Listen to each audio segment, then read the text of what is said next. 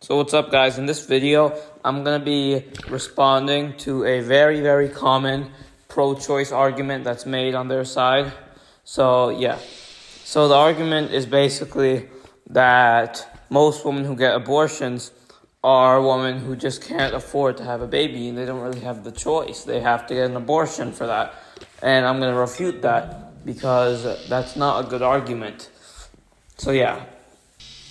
So first of all, I also want to say that I am not pro-life. I am actually an abortion abolitionist.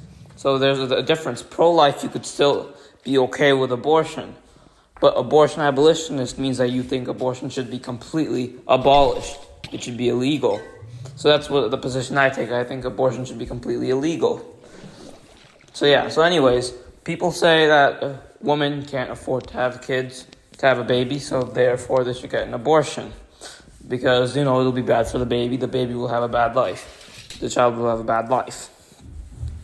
But that's a terrible argument, because if the child was already born and into a poor family, the child was maybe 2-3 years old, a toddler, do you think at that point it would be okay to kill the child? No, definitely not. So why are you drawing the line there? That's completely arbitrary. Why would you draw the line for once it's born, then it's not okay? It makes no sense.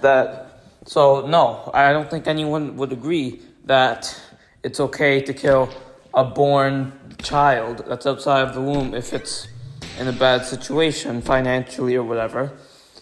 Definitely not. So why is it okay to kill a baby in the womb? And they'll say, oh no, because it's part of the mother's body.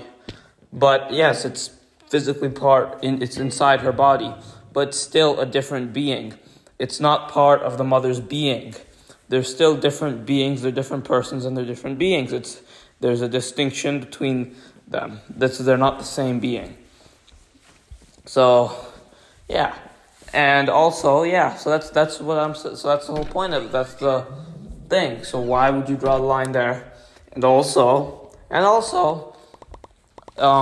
you could give it up to adoption, because I'm pretty sure there's way more people who would love to adopt than there are people who are getting an abortion. So there's not really any such thing as an unwanted child, because there's many people who really want to adopt a child, who can't have a child. There's plenty of couples who would love to adopt a child, and maybe they can't have it for whatever reason. So yeah, guys, so that's pretty much my response to that. It's that, it's just a dumb argument, because one, you wouldn't kill the baby if it's already outside the womb, so why would you do it inside the womb? And two, because you could give it up to adoption to any couple. So yeah, guys, that was pretty much it. That was my video. I hope you enjoyed it. See you next time.